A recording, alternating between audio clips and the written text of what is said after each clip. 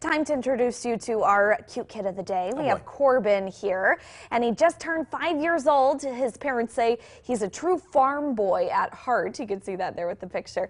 He sure enjoys face painting as well. Hey there, partner. He looks like a rodeo clown, does he not? He does. We're looking at this farmer's outfit now. Might not quite be a Halloween costume, but it may very well be. Parents say that Korbyn loves trucks and tractors on the farm the most. And if you'd like your child featured on this very program, we have to have the picture in the description. You get that to us through the Cute Kids tab. That's under the news tab at KSNT.com. Yeah, we certainly love seeing these fall pictures and trick-or-treating pictures. Keep sending them in.